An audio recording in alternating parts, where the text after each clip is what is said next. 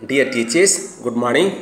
PG-TRB Physical Director Exam-க்காக இன்று நாம் படிக்கப் போகும் பகுதி கடந்த 2012 நடைபெற்ற PG-TRB Physical Director Exam-க்கான question paper-இல் கேட்கப்பட்ட கேள்வி பதில்களை தொடர்ச்சியாக நாம் படிக்கப் போகின்றோம். Part 4 இது. இந்த Part 4-இல் நாம் 27 questions படிக்கப் போகின்றோம். படிக்கலாமா? Okay. First question.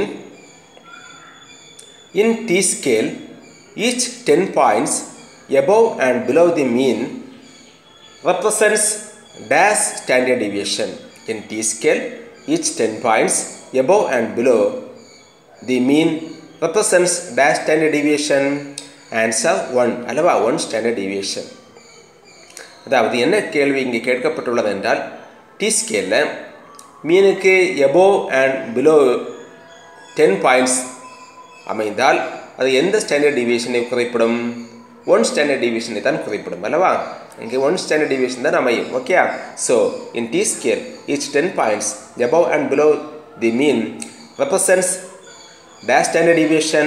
Answer 1 standard deviation. Then next question.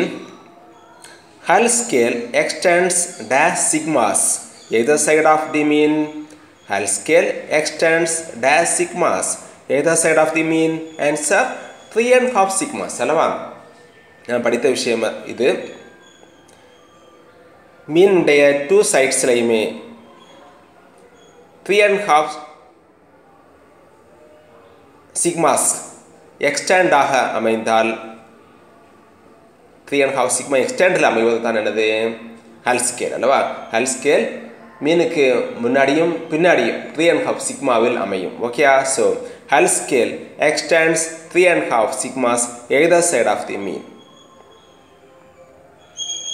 Then parametric test or non-parametric test are the two categories of parametric test and non-parametric test are the two categories of dash inferential statistics. அல்லவா? Inferential statistics உடைய two types of test தான் என்னென்ன? non-parametric and parametric test அல்லவா? So parametric test and non-parametric test are the two categories of inferential statistics. Then fundamental research is also called as answer basic research அல்லவா? fundamental research is also called as basic research. நான் படித்த விஷயம் இது. Then research in common parlance refers to a search for dash.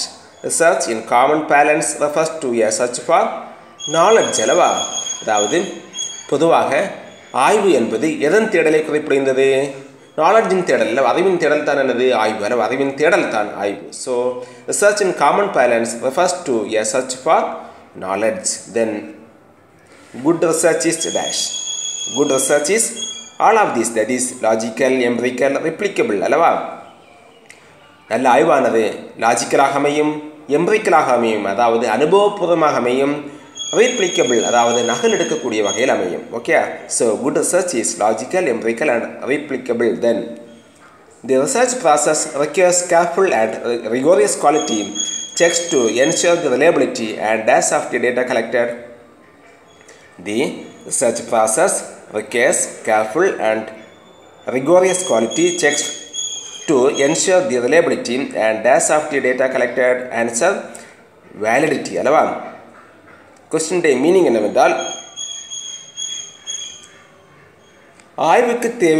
ஆய்வுக்கு நம்ம ஆய்வை நிகழ்த்தும் போது ரிசர்ச் ப்ராசஸில் நாம் டேட்டாஸை கவனமாக நல்ல தகுதியாக செக் பண்ணி அதனுடைய நம்பகத்தன்மை ரிலையபிலிட்டியை உறுதி செய்வதோடு மட்டுமின்றி டேட்டாஸை எப்படி கலெக்ட் பண்ணுவதும் ஆகும் என்பது தான் கேள்வி. ஓகே. ஆன்சர் வேலிடிட்டி அல்லவா? டேட்டாஸை வேல்யூபிளான டேட்டாவாக கலெக்ட் பண்ண வேண்டும் அல்லவா?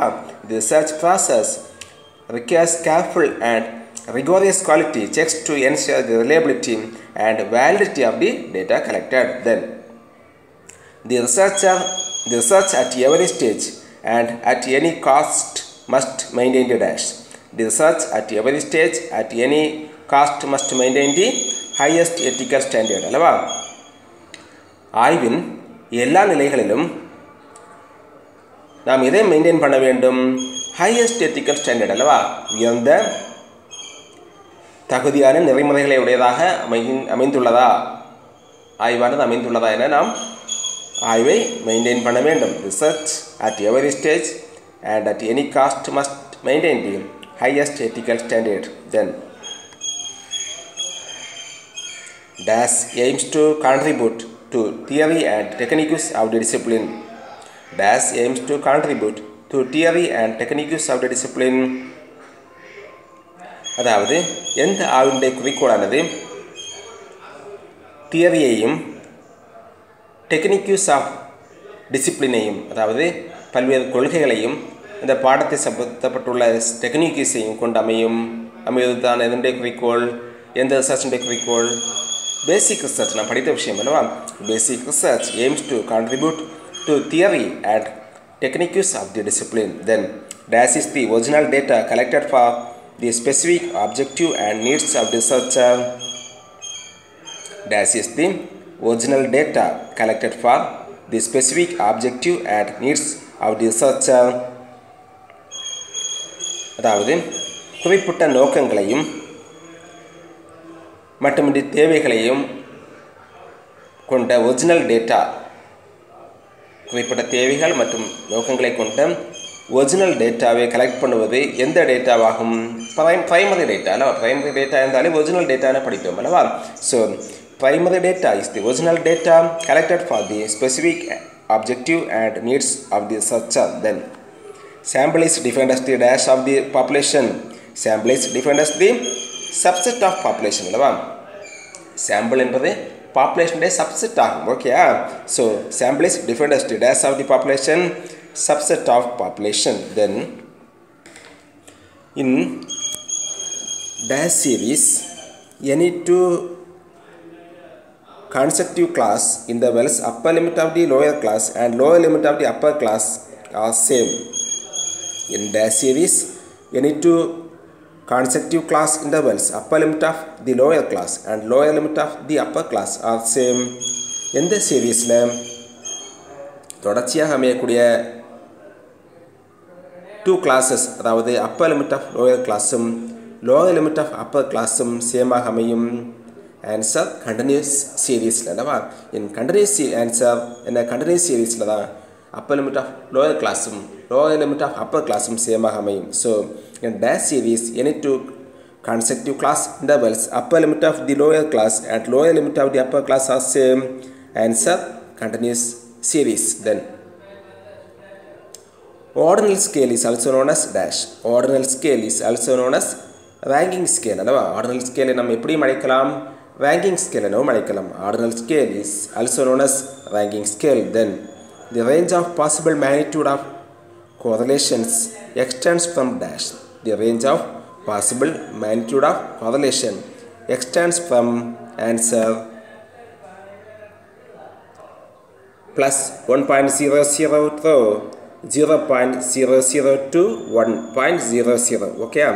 அதாவது the range of possible magnitude of correlation extends from, அதாவது என்ன கேள்வி இங்கே கேட்கப்பட்டுள்ளது என்றால், காரலேஷனுடைய மேக்னிடியூடானது, மேக்னிடியூடைய ரேஞ்ச் ஆனது, காரலேஷனுடைய ரேஞ்ச் ஆனது எப்படி அமைய வாய்ப்புகள் உள்ளது, எப்படி அமைய வாய்ப்புண்டு? காரலேஷனுடைய ரேஞ்ச் ஆனது எப்படி அமையலாம்? plus 1.00 to 0.00 to minus 1.00 ஆக அமையும். Okay. Then prediction is based on dash. prediction is based on correlation. ஞாபகம் வைத்துக் கொள்ள வேண்டும். prediction is based on dash. prediction is based on correlation. okay. Then the dash of a test is the probability of type 1 error. The dash of a test is the probability of type 1 error. Answer level of significance. level of significance. அதாவது type 1 எரரில் எந்த டெஸ்ட்டுக்கு வாய்ப்புகள் உண்டு? Level of significance டெஸ்ட்டுக்கு தான் வாய்ப்பு உண்டு அல்லவா. டைப் 1 எரரில் அமையக்கூடிய டெஸ்ட் எது என்றால் level of significance. Okay. So the dash of a test is the probability of type 1 error. Answer level of significance. Then t-test is used to test the significance of the difference between dash sample means. T-test is used to test the significance of the difference between dash sample mean. T-test ஆனது significance of difference between எந்த sample மீன்களை test பண்ண பயன்படுகின்றது. அதாவது t-test ஆனது difference காண வேண்டும் அல்லவா, எத்தனை மீன்ஸுடைய டிஃபரன்ஸை காண பயன்படுகின்றது என்பது தான் சிம்பிளாக இங்கே கேட்கப்பட்டுள்ளது. ஆன்சர் 2 அல்லவா. 2 சாம்பிள் மீன்ஸுடைய டிஃபரன்ஸை காண பயன்படுவது தான் என்னது t-test. Okay, so t-test is used to test the significance of the difference between 2 sample means அல்லவா. 2 sample means உடைய significance of difference-ஐ டெஸ்ட் பண்ண பயன்படுறது தான் என்னது, டெஸ்ட் பண்ண காணல, சிக்னிஃபிகன்ஸை காண பயன்படலை, கண்டுபிடிக்க பயன்படவில்லை, மாறாக டெஸ்ட் பண்ண அல்லவா. Significance of 2 difference samples மீன்ஸுடைய மீன்ஸை test பண்ண பயன்படுவது தான் என்னது இந்த t-test. Okay, so t-test is used to test the significance of the difference between 2 sample means. Then z-score is deviation from the mean divided by dash. Z-score is deviation from mean divided by standard deviation. Okay, z-score equal to deviation from mean by standard deviation. Okay, then dash is the generalization of results to some larger group. Dash is generalization of results to some large group. Large group உள்ள ரிசல்ட்ஸை பொதுவாக நாம் எந்த ஸ்டாட்டிஸ்டிக்ஸில் கொண்டு வந்து விடலாம், inferential statistics அல்லவா. Inferential is the generalisation of results to some large group. Okay, large குரூப்பில் உள்ள நாம் பார்த்தோம் அல்லவா. அதாவது சாம்பிள்களை வைத்து, சாம்பிள் என்றாலே இன்ஃபரன்ஷியல் ஸ்டாட்டிஸ்டிக்ஸ் அல்லவா, பல்வேறு சாம்பிள்ஸை வைத்து நாம் லார்ஜ் குரூப்பில் நாம் என்ன ஜெனரலைசேஷன் ஆஃப் ரிசல்ட்ஸை பண்ணி ஸ்டாட்டிஸ்டிக்ஸை பற்றி நாம் அனலைஸ் பண்ண முடியும் அல்லவா. So inferential statistics is the generalisation of results to some large groups. Then honesty of a test is tested through dash. Honesty of a test is tested through validity அல்லவா. நேர்மை என்பது எதை டெஸ்ட் பண்ணி மதிப்பிடப்படும், validity அல்லவா. தனி நபரோட தனி ஆளுடைய மதிப்பை வைத்து தான் அந்த ஆளுடைய நேர்மையை நாம் மதிப்பிட முடியும் அல்லவா. So honesty is a test is tested through validity. Then a test is said to be dash if similar results occur when the test is repeated by the same group under like conditions. A test is said to be dash if similar results occur when the test is repeated by the same group under like conditions. அதாவது என்ன கேள்வி இங்கே கேட்கப்பட்டுள்ளது என்றால், நமக்கு ஏற்கனவே கிடைத்த முடிவுகளை இதே சோதனையில் மீண்டும் செய்தால் கிடைக்கும் முடிவுகள் டேஷ் எனப்படும். நம்ம ஏற்கனவே டெஸ்ட் பண்ணோம் அல்லவா, அதில் கிடைத்த முடிவுகளும் இப்போது டெஸ்ட் பண்ணி கிடைத்த முடிவுகளும் சேமாக அமைந்தால் அது என்னவாகும், ரிலையபிலிட்டி ஆகும். Okay, a test is said to be dash if similar results occur when the test is repeated by the same group under like conditions. Answer reliability அல்லவா. இதே குரூப்பில் ஃபஸ்ட்டில் நாம் டெஸ்ட் பண்ண ரிசல்ட்டும் இப்போ டெஸ்ட் பண்ண ரிசல்ட்டும் சேமாக அமைந்தால் அதுதான் என்னது, reliability. Then objectivity is the degree of dash with which various persons score the same test. Objectivity is the degree of dash with which various persons score of the same test. அதாவது objectivity என்பது பல்வேறு persons சேமாக நடைபெறக்கூடிய எக்ஸாமில் பெறப்படக்கூடிய இந்த students பெறக்கூடிய மதிப்பெண்களுடைய அந்த same level தான் என்னது, அப்ஜெக்டிவிட்டி. ஓகே, இங்கே என்ன கேள்வி கேட்கப்பட்டுள்ளது என்றால், அப்ஜெக்டிவிட்டி என்பது பல்வேறு பேர்சன்ஸ் பல்வேறு ஸ்டூடெண்ட்ஸ் சேம் எக்ஸாமில் பெறக்கூடிய டேஷ் லெவல் மதிப்பெண்கள் தான் மதிப்பெண்களுடைய அளவு என்று சொல்லப்பட்டுள்ளது. ஓகே, எப்படிப்பட்ட மதிப்பெண்கள் என்று படித்தோம்? சேமான மதிப்பெண்கள், that is uniformity with which various persons score of the same test அல்லவா? மார்க்ஸ் எல்லாம் சேமாக அமையக்கூடிய மார்க்ஸாக அமைய வேண்டும். அதான் எங்கள் கேள்வி கேட்கப்பட்டுள்ளது. ஓகே, யூனிஃபார்மிட்டி மார்க்ஸ் அல்லது uniformity scores. So objectivity is the degree of uniformity with which various persons scores the same test. Then dash is the art of judgment scientifically applied to some trait, quality or characteristics. Dash is the art of judgment scientifically applied to some trait, quality or characteristics. Answer evaluation. அல்லவா? அதாவது judgement பண்ணக்கூடிய கலை என்பது அறிவியல் பூர்வமாக சில பண்புகளை வைத்து, சில மதிப்புகளை வைத்து, சில தகுதிகளை வைத்து மதிப்பிடு செல்வது தான் என்னது? எவால்யூஷன். ஓகே, அதுதான் கேள்வியும் பதிலும். ஓகே, அதாவது அது ஜட்ஜ்மெண்ட் பண்ணுவதல்ல, ஜட்ஜ்மெண்ட் பண்ணுவது என்பது அல்லது ஜட்ஜ்மெண்ட் பண்ணக்கூடிய கலையானது அறிவியல் பூர்வமாக சில பண்புகளை வைத்து, சில தகுதிகளை வைத்து, சில மதிப்புகளை வைத்து நாம் சொல்வதை நாம் எப்படி அழைப்போம்? அதுதான் கேள்வி. Answer evaluation. Okay, so dash is the art of judgement scientifically applied to some tried, quality R characteristics. Answer evaluation. Then starting black shawl not be used in 800 metre relay. Okay, starting black shawl not be used in 800 metre relay. Okay, starting black அது எங்கே அமையாது? 800 metre ரிலேயில் அமையாது. Okay, starting block shall not be used in 800 meter relay. Then the inside diameter of the shot put circle shall be 2.135 plus or minus 5 millimeter. The inside diameter of the shot put circle shall be 2.135 plus or minus 5 millimeter. Inside diameter of a shot put circle ஆனது எப்படி அமையும்? குண்டரையும் போட்டியின் வட்டத்தினுடைய உள்பக்க விட்டமானது எப்படி அமையும்? 2.135 என படித்தோம் அல்லவா? Sometimes இப்படி அமையலாம் அல்லவா? இப்படி 2.135 plus R minus 5 millimetre, plus R minus 5 millimetre, 5 millimetre கூடவோ குறையவோ செய்யலாம். Okay, then in athletics width of the finish line is answer 5 cm. Okay, in athletics width of finish line is 5 cm.